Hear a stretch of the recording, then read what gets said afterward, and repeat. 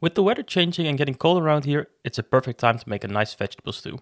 Start by halving your pumpkin, pull out the seeds and take off the skin. Then cut your pumpkin into cubes. Try to keep the size consistent. The bell pepper can be cubed as well. Slice the mushrooms and chop up your leek. Put the leek into a strainer and make sure to give it a good wash. Now in a large pan, heat up some oil and add all your vegetables. When the vegetables are getting soft, add your tomato paste, water, vegetable stock powder and the bay leaves. Stir everything together and cook on a low heat for around 25 minutes. Remove the bay leaves and plate.